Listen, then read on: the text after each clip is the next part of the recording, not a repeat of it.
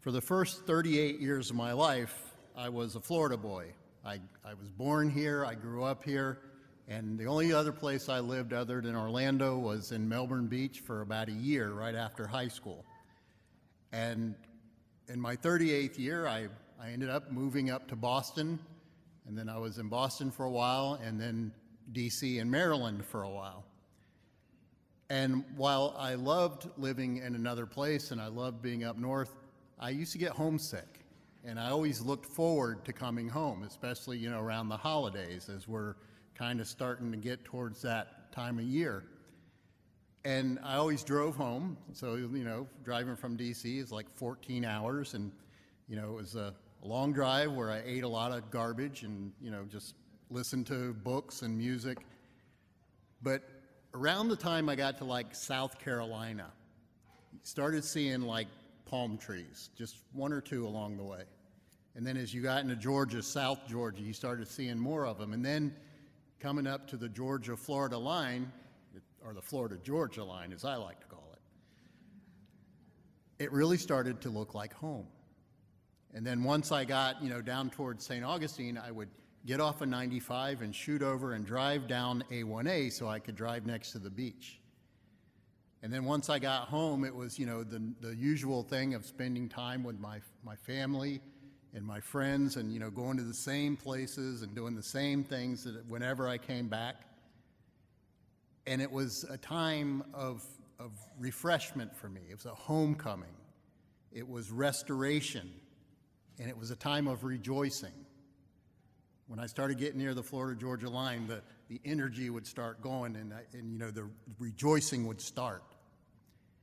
Maybe you've experienced that. Maybe you're from somewhere else or you live somewhere else and either going north or going south is coming home for you. And that longing for home, the longing for the familiar and the anticipation and the joy of drawing near and the joy of arriving. This is the joy that the prophet Jeremiah looks forward to and promises the people of Jerusalem in today's first reading. Imagine a homecoming, how it would feel if the place you had been and the time you had been there had not been of your choosing. Imagine if you had been forcibly taken away from your home and made to live in another place. Imagine if you had not been allowed to ever to go home. Imagine being forced to live in a strange land and learn a strange language and being separated from all you love, even from your religion and your national identity. Imagine what finally coming home from that would feel like. And this is the situation of the people of Jerusalem who had been exiled from the land, from the home that God had given them, and they had been taken away into exile in Babylon. And Jeremiah had witnessed all of this. He saw the descent of the people into sin.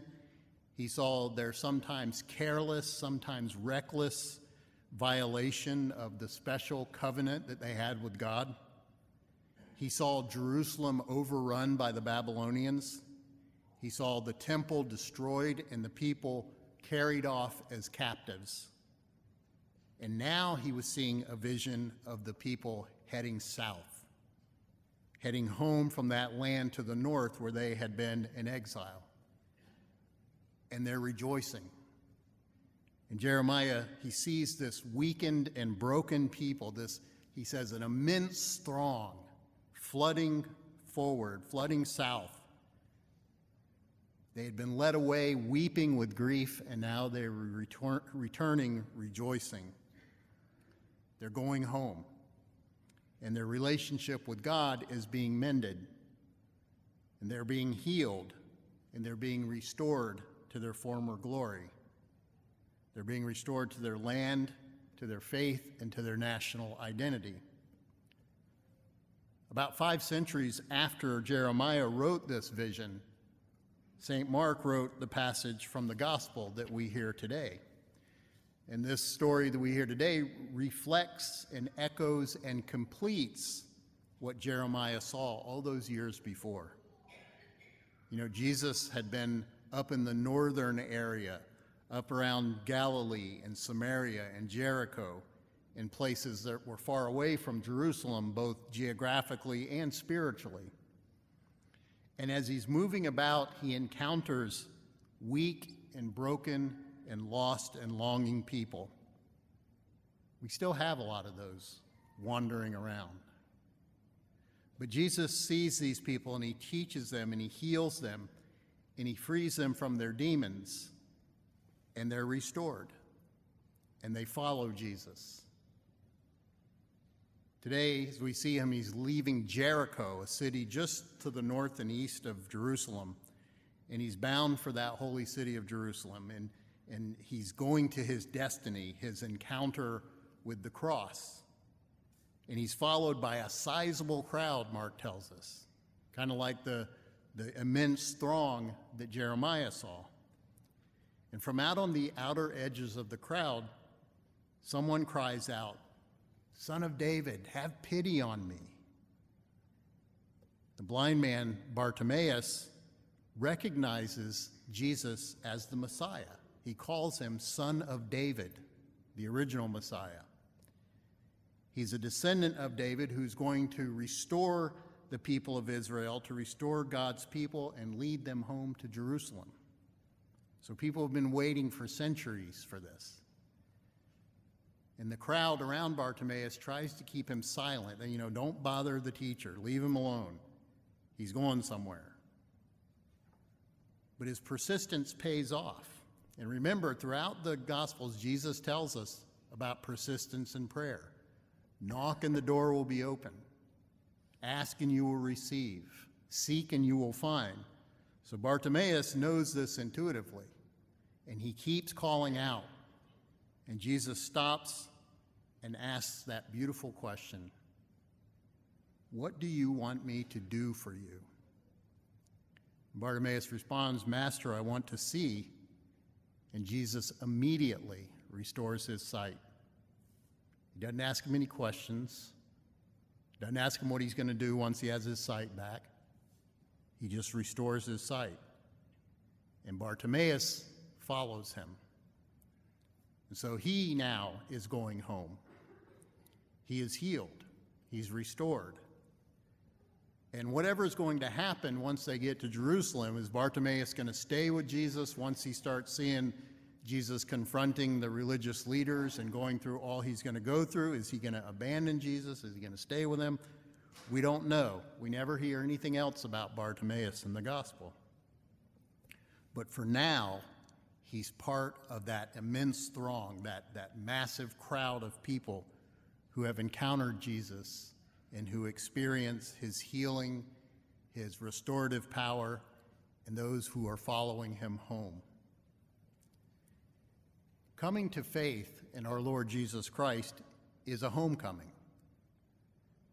It's a healing for our spiritual and maybe even our physical or emotional maladies. It is our restoration.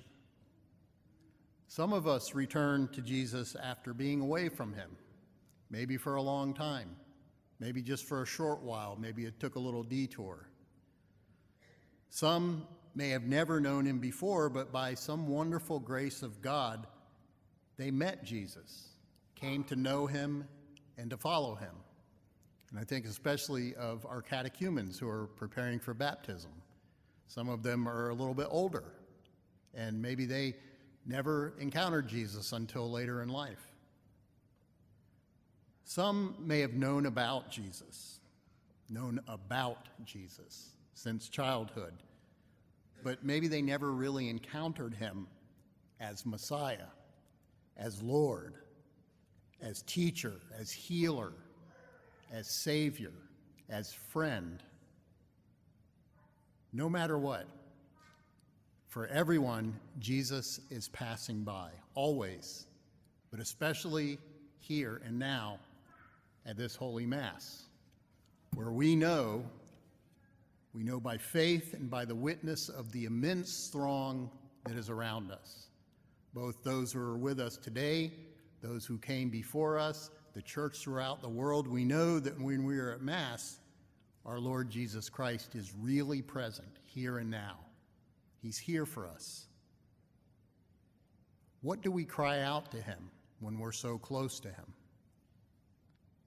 What do you want him to do for you? Maybe you've been away from God for a while. Maybe you found yourself in an exile from that place of holiness that God has made for you. Sometimes God might seem far away. God can be silent, absent. Sometimes it can be hard to believe or trust in God. And at times we can be unable or unwilling to see God in our lives. We can be unable or unwilling to see what is good and true and right and go after it. Sometimes we experience pain and weakness or sin from which we seek to be healed.